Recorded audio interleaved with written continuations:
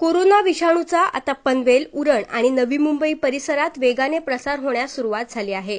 देशभरात लॉकडाऊनची स्थिती असताना टॅक्सी आणि रिक्षा चालकांवर आर्थिक संकट उद्भवले आहे। याच भावनेतून रायगडचे माजी खासदार लोकनेते रामशेठ ठाकूर आणि आमदार प्रशांत ठाकूर यांच्या मार्गदर्शनाखाली श्री रामशेठ ठाकूर सामाजिक विकास मंडळ आणि ग्रामपंचायत गव्हाण यांनी गव्हाण विभागातील रिक्षा चालकांना मदतीचा हात पुढे केला आहे। ग्रामपंचायतीच्या मीटिंगमध्ये या रिक्षा चालकांना मदतीचा हात आपण दिला पाहिजे असा ठराव ग्रामपंचायतीचे सदस्य विजय घरत यांनी मांडला होता। त्याच अनुषंगाने गव्हाण येथील गव्हाणकर प्रकल्पग्रस्त रिक्षा चालक मालक सेवाभावी संस्थेला मंगळवारी भाजपचे पनवेल तालुका अध्यक्ष अरुण शेठ भगत यांच्या प्रमुख उपस्थितीत जीवनावश्यक वस्तूंचे वाटप करण्यात आले।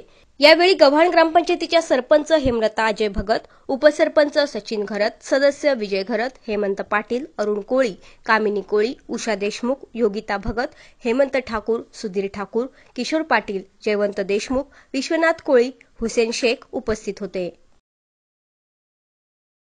पनवेल आणि नवी मुंबईच्या ताज्या घडामोडींसाठी मल्हार टीव्ही न्यूज सबस्क्राइब करा आणि बेल आयकॉन दाबून रहा अपडेट।